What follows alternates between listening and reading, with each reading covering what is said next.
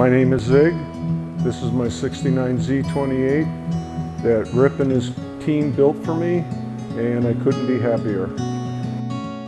So when I got hired on at the Wisconsin Natural Gas Company on 6/26 of 1978, and first paycheck I got, I went down and bought it.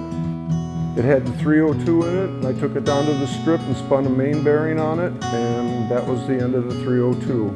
Guy I used to know said he's got a 350 LT1 that's only got 5,000 miles on it. He wrapped his Corvette around the pole and he asked me if I wanted to trade with him my DZ motor with a spun main bearing, and he said yep, he just wanted to switch out the motor. So I said absolutely. So I yanked the 302 out of here, gave it to him, put that LT1 in there, and drove it for about 15 years with the LT1 in there. But now I got the 302 back in here again. She's ready to rock. I restored it because I either had one way to go as getting it restored and bringing it back to the absolute most beautiful car that I've ever seen in my life, or let it keep going downhill, and I just couldn't do that anymore. So I saved some money when I was a working man, put it in a Roth IRA, and then the Roth IRA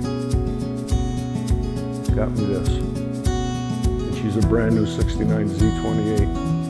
Won't take a back seat to anybody.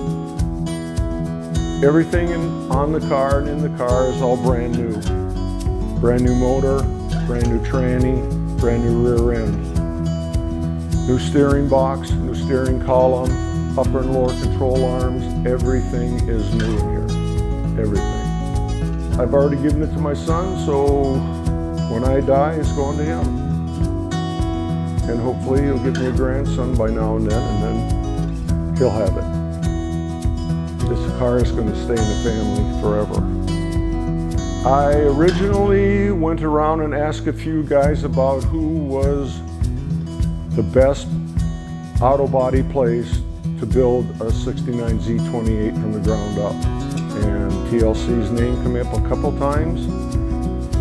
And I came down here and talked to him. I got the tour through all the buildings, and when I saw how hard everybody was working, I said, this is my place. Rip and his team treated me with all the respect and that the car deserved.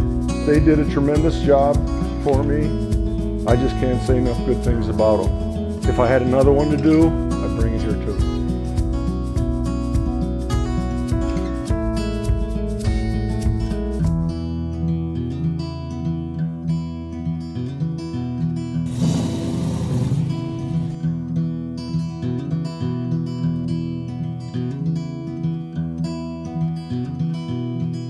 This one's done and time to send her home.